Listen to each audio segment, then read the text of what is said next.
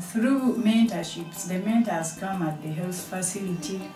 Before here, us in Kameke Health Center 3, the use of Partograph was a problem.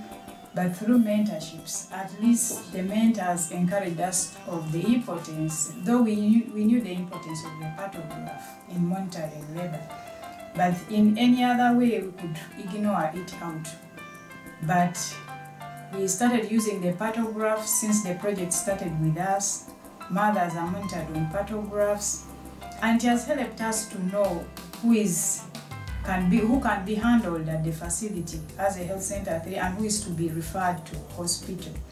At one moment, the partograph helped us to refer a mother because she had gone beyond the action line, and we used that to refer the mother immediately to the hospital for attention.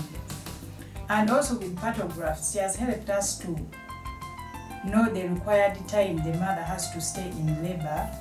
Though when you're not using a partograph, you take it for granted that the mother will make it at this time, which is not the case. But at times there are alternations, but the partographs helps you to detect that.